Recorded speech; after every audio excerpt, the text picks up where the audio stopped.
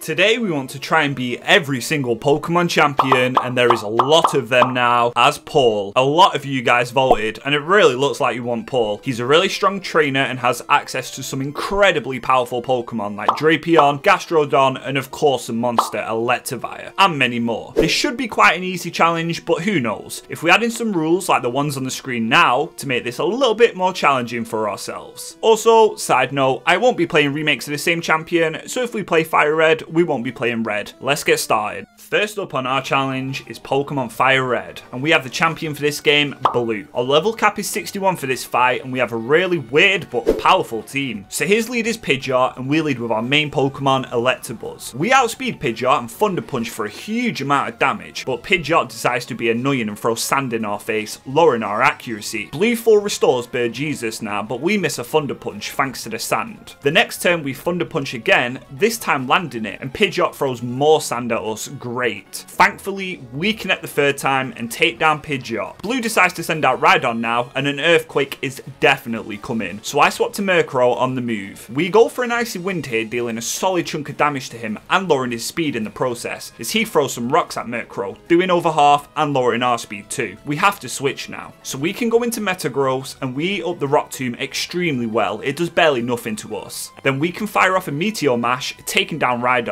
Arcanine is out now, and we swap into our own fire type, Magmar, on the incoming Flamethrower. Arcanine goes for a priority extreme speed, and we Psychic for nearly half. He extreme speeds again, and our Psychic just misses out on the knockout. I know Blue will heal up the Fire Dog here, so I just go for another Psychic. We now have to switch, so I go back into Aggron to eat up the extreme speed. We take a Flamethrower to just under half before we surf on the waves and take down Arcanine. This brings out Blastoise now, and we have a great switch in. It's back to Electabuzz, and the Hydro Pump does a reasonable amount of damage to us. We outspeed and we hit a Thunder Punch as he sets up the rain and heals a little bit from his ability Rain Dish, but it doesn't matter. One more Thunder Punch and bye bye Blastoise. Alakazam is up, and we have the perfect answer to this in Murkrow. It can't attack us at all. It's actually a pretty long fight of full restores, recovers, and Shadow Balls, but eventually we finally take down Alakazam. Murkrow just isn't that strong offensively. This leaves his final Pokemon, Executor. We stay in an Icy Wind to lower his speed, and we do actually a massive amount with a critical hit. He just goes for a Hypnosis, but thanks to our ability Insomnia, he doesn't put us to sleep. This means with one more Freeze of the Air in Icy Wind, we can take down the three-headed Eggplant and defeat Blue, giving us our first champion victory, but there's plenty more to go, so let's move on. Lance is a champion in Generation 2. We can now use Paul's exact team he faced off in the Sinnoh League with against Ash. So his lead is Gyarados, and we lead off with Aggron. We are weak to it, but why did I lead with him, you may ask? Two words: Stealth and Rocks. He hits a Waterfall for a good chunk, and we get up our Stealth Rocks. He hits another Waterfall and flinches us. We have to switch now so we can go into Gastrodon. Waterfall still does a solid amount thanks to our dual typing. Gyarados Waterfalls again, critical hits us and flinches us. Fantastic. Time to switch again. So we go into our absolute monster, Electivire. Waterfall still does nearly half to us, however. I know I trained up this guy in speed, so we outspeed and hit a Thunder Punch, destroying Gyarados and putting an end to his flinches. He sends out his level 50 Dragonite next. Rocks do 25%, and then we outspeed and an Ice Punch destroys the first of his 3 Dragonites. The level 49 Dragonite comes out and gets shredded by an Ice Punch too. Doesn't stand a chance. His third level 49 Dragonite is a problem. It lives. Nah, it doesn't. I'm joking. It dies in one hit too. Charizard takes 50% from Stealth Rocks, so one Thunder Punch and down he goes as well. This just leaves Aerodactyl left. And with an Ice Punch, Electivire sweeps through the whole of Lance's team. This felt good to take some revenge from our last run. Let's move on to Generation 3. Well, technically this is Generation 6, but you guys wanted to see Omega Ruby, Steven. So here he is, and he has a Mega Metagross. So his lead is Skarmory, and we lead off with Aggron. Skarmory's faster and goes for a Spikes as we set up our Stealth Rocks. He goes for another layer of Spikes, and our Thunder Punch does close to half. He gets up 3 layers of Spikes, severely affecting our switching,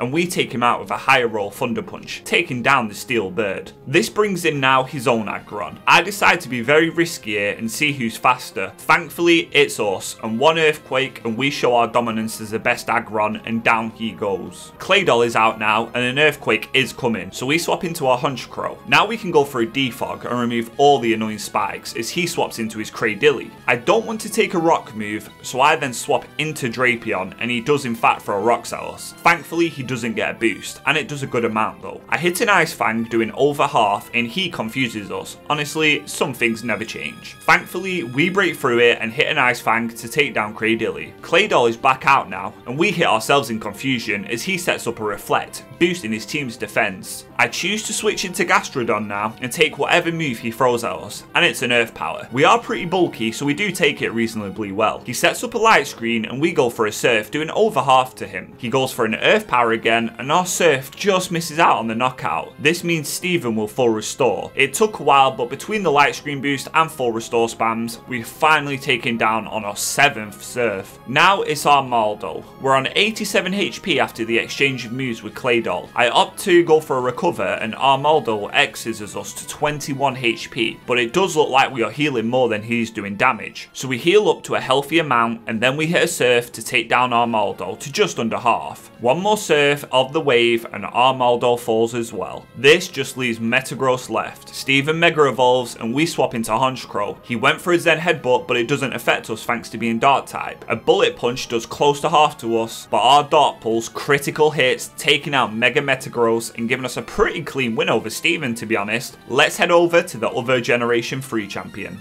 Wallace is our next champion for Emerald. His speciality is water types, but I think we have a good enough team to deal with him. So his usual lead is the scary Whale Lord, and we lead off with our Electabuzz. Our Thunderbolt takes him all the way down to his Slither, as his Double Edge does a good chunk of HP to us. Wallace full restores him now, but we just take him back down with a Thunderbolt to the red. This means on the next turn, we say goodbye to the whale. Gyarados comes out as it has Earthquake, but we are faster, and one 4x super effective Thunderbolt destroys him. Next is Whiscash, and we have to switch. I go into Ursaring now as I see this as a perfect Pokemon to set up on. We eat an Earthquake reasonably well on the switch. We then go for a Swords Dance as he goes for an Amnesia, boosting his special defense. Now we can hit a boosted Stab return, and we critical hit, taking down Whiscash. Tentacruel is Wallace's next Pokemon. It outspeeds us but misses a Hydro Pump, and we hit a return that makes short work of Tentacruel and gives Ursaring another knockout. Ludicolo is 4th and goes for a Leech Seed over Double Team for once, but a return means it won't get any HP back, and it falls as well. This leaves his last Pokemon, Milotic. It gets a little bit of chip back with Leech Seed and then goes for a Toxic, the worst move for Milotic to use on us as we have the ability Guts, powering up Ursaring even more. So a massively boosted return demolishes him, giving Ursaring a dominant victory over Wallace. It's time to move on to Generation 4 now. But before we do that, 98% of you are not subscribed yet. So if you like what you're watching and Pokemon, subscribe for more. Back to the video. Cynthia is a champion and she has a strong team with a lot of coverage. We can now go back to what I class as our main team for this run. So her lead is Spiritomb and we lead off with Aggron. We get up our Stealth Rocks and we eat Dark Pulses very well. So 2 Earthquakes and we take down Spiritomb. Lucario comes out and we have to swap. We go into Honchkrow, but he doesn't take an Aura Sphere well at all. I stay in and he Aura Spheres again. Honchkrow roosts to see if we can heal more than it does, but it doesn't look like that's happening. So on the next Aura Sphere, I swap into Frostlass. We outspeed and hit a Thunderbolt for half, as this Earthquake doesn't do too much damage to us. One more critical hit Thunderbolt, and Lucario falls. She then sends out Roserade, but we're an Ice type with Ice Beam, so one move and down goes Roserade as well. Milotic is Cynthia's next Pokemon, but we have really good special attack, and a Thunderbolt does over half, as Milotic just sets up an Aqua Ring for HP recovery. So one more Thunderbolt, and Milotic falls as well. Togekiss is next, and takes some Stealth Rock damage. We outspeed, and a Thunderbolt does a massive amount of damage, as the Air Slash does a good chunk to us. I probably should have just Ice Beamed. I stay in as I know Cynthia will probably heal, and she does. So our next Thunderbolt brings Togekiss back down, and paralyzes him. So the next turn, we finish off Togekiss with one more Thunderbolt. This leaves her last Pokemon, and by far the scariest, Garchomp. Not risking Frostlass, I swap into Gastrodon. Garchomp connects a Dragon Rush, but it looks like we can live another. So I stay in, and a Dragon Rush brings us to only 12 HP, as we connect an Ice Beam and demolish Garchomp. That was really close to losing Gastrodon then, that would have sucked. With that though, we beat Cynthia pretty easily, and can head on to our next champion.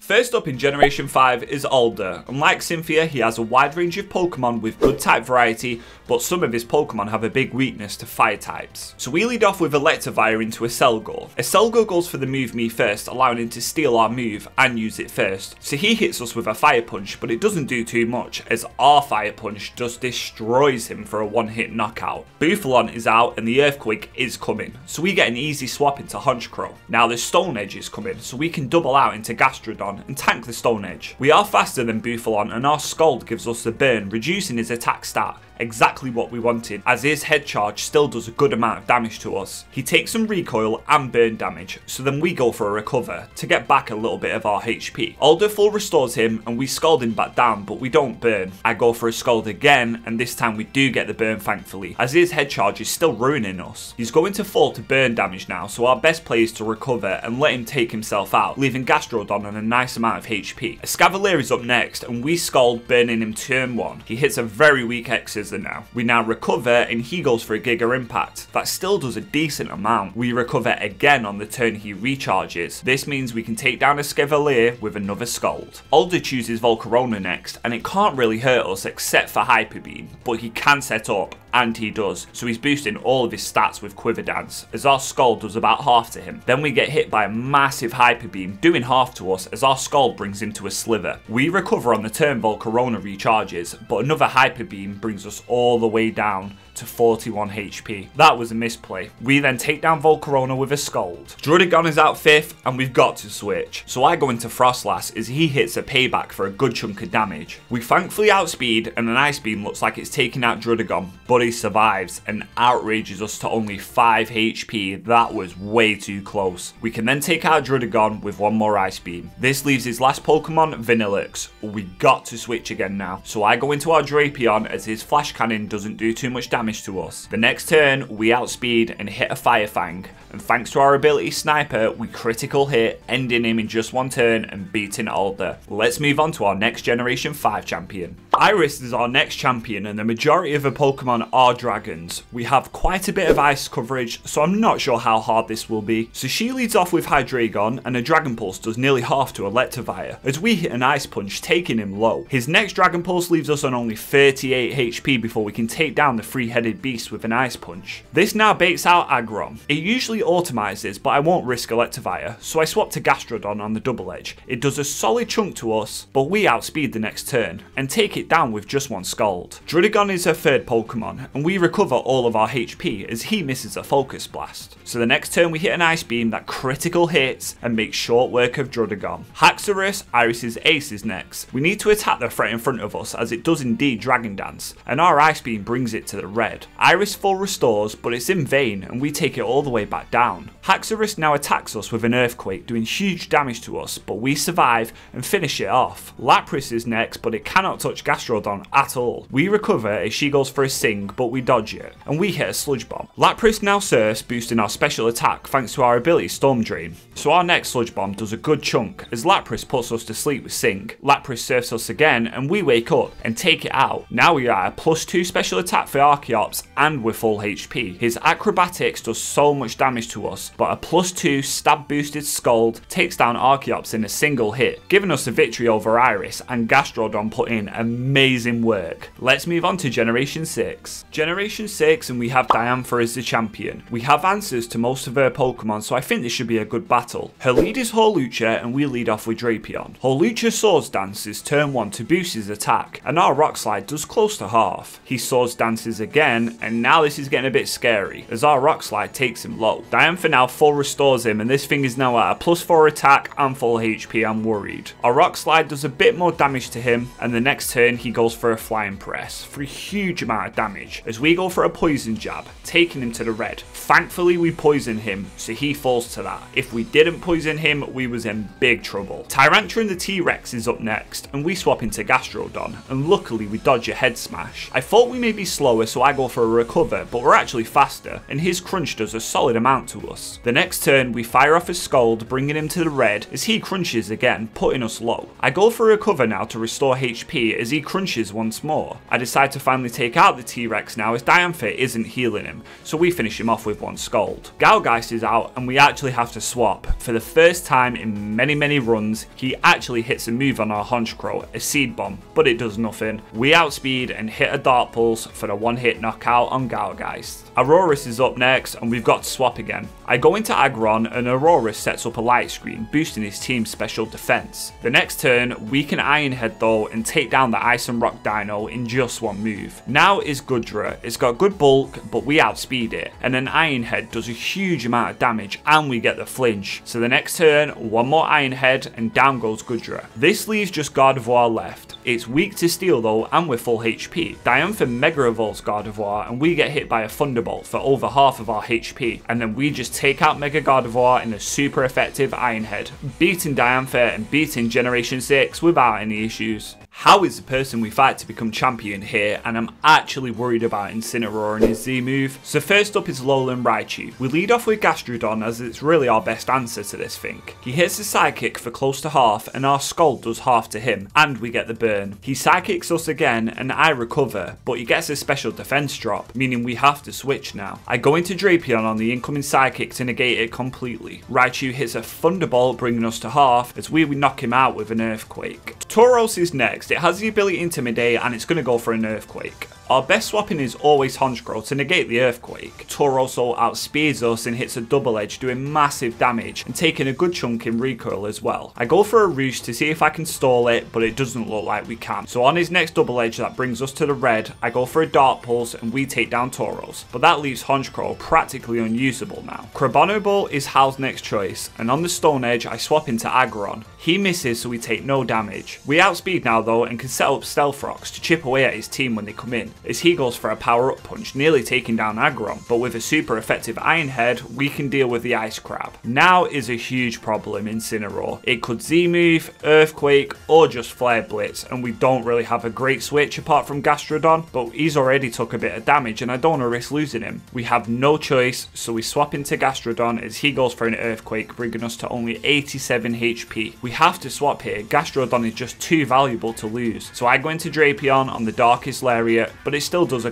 good chunk of damage, even though we resist it. I fire off an Earthquake to get off as much damage as I can as Incineroar goes for a Z-move, Inferno Overdrive. Unfortunately, there is no way Drapion lives, and here we suffer our first death of the run that I wanted to try and avoid, but we didn't really have a choice. Now we can go into Electivire. With Incineroar weakened and a threat of a Z-move gone, we Earthquake to take down Hal's Ace. Up next is Leafeon, and it annoyingly charms us, lowering our attack harshly, as our Ice Punch does basically nothing, but we get the freeze. This gives us a free switch into Frostlass. One Ice Beam can demolish Leafeon, who stays frozen throughout the rest of the battle. This leaves his last Pokemon now Noivern, the Dragon and Flying type. It takes Stealth Rocks damage but outspeeds us and hits a Dark Pulse. Luckily, we tank it reasonably well and can end Hal with one more move. Our first death of the run in this fight, but I think it was unavoidable. Let's move on to the Switch games. First up is Trace from Let's Go Pikachu. His Pokemon only have 3 moves, but he has a good type variety and a Mega. We add 2 monster Pokemon to our team now, in Nidoking and Gyarados. His lead is Pidgeot and we lead off with Electabuzz. I made sure I didn't have max AVs this time so we wouldn't just sweep through his whole team with one Pokemon. So Pidgeot Mega Evolves, but we're still faster, and one Thunderbolt demolishes him as always. This brings out Vileplume. We hit an Ice Punch for a decent amount as he charges up a Solar Beam. We hit an Ice Punch again and he's now under half,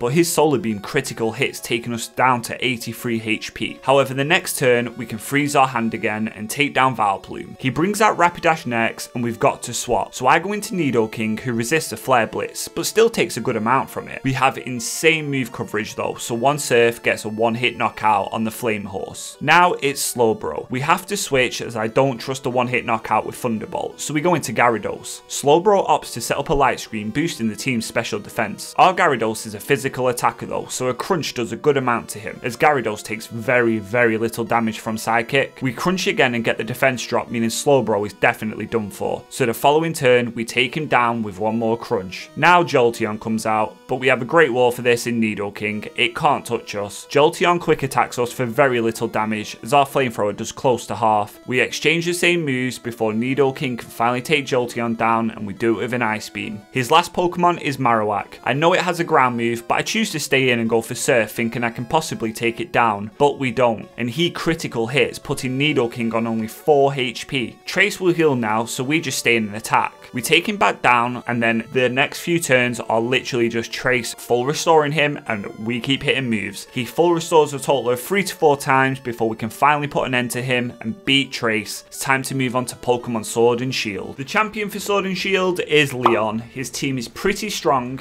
We now have to substitute in Weavile and Ninjask as Honchkrow isn't available in these games, and we lost Drapion. So his lead is Aegislash, and we lead with Aggron for one move, and that is Stealth Rocks. We get up our rocks, and he hits a Sacred Sword, dealing huge damage to us. We stay in and go for an Earthquake as he doesn't King Shield, so Aggron can take him down in just one attack. Haxorus is next, and Aggron isn't in Pokemon Scarlet and Violet, so after being a solid Pokemon throughout the run, we let him fall so we can get a safe switch. Rest easy, Aggron. We can now go into our newest member, Weavile. We outspeed and connect an Icicle Crash, and there is no way Haxorus survives, and he falls. His next Pokemon is Dragapult, but it's going to suffer the exact same fate as Haxorus. One Icicle Crash after Rocks damage, and the second dragon returns to his ghost friends. Now it's time for Mr. Rhyme. It takes some damage from Stealth Rocks, and that's enough for our Weavile to get a stab knockoff and deal with a dancing Pokemon. Now he's Inteleon. I don't trust us to take it out, and Weavile is pretty frail, so I swap into Ninjask as he just goes for a Tearful Look. We Swords Dance, and Inteleon is just spamming Tearful Look, reducing our attack. He finally attacks us and does over half as we bring him pretty low with a Metal Claw, but I choose to sacrifice Ninjask here for a switch into Electivire, as this is exactly what I want to deal with his last Pokemon. So we go into Electivire, and it's time to Dynamax. We hit a Max Lightning to take down Inteleon and set up Electric Terrain, boosting our electric moves more. So his last Pokemon is Charizard, and thanks to Aggron instantly loses 50% of his HP to Stealth Rocks. We outspeed, and with Electric Terrain there is zero chance he can attack us, so Electivire in its last battle defeats Leon, and we beat Generation 8. Now on to Scarlet and Violet and our last champion. The last champion is Jita for Generation 9, and she has a pretty unique team. We have some new faces on our team as well, like Gliscor and Torterra. Her lead is Espartha, and we lead off with Torterra. I set up my Hazard Stealth Rocks, and she hits a Lumina Crash, doing a good chunk of damage and lowering our special defense. Knowing I probably can't take another attack, we swap into Weavile. We outspeed Espartha, and a knockoff destroys the Ostrich in just one move. Avalugg is Jita's second Pokemon, and I go into Ursaring. It takes 25% to Stealth Rocks, and then we fire off a close combat, taking it to the red, but this lowers our defense and special defense, so our body press demolishes our bear and we lose another Pokemon. I go into Gliscor now to give him some time to shine, and we connect to Stone Edge to deal with Avalugg and take it down. She then sends out Veluza, and we have a good Pokemon for this, Torterra. We go back into him, then Torterra outspeeds Veluza, and we hit a Wood Hammer, demolishing him and taking a little bit of damage in recoil. Fourth is Go-Go, and we swap into our Frostlass. We outspeed, and an Ice Beam brings him to the red as he just hits a very weak Horn Leech. So the following turn,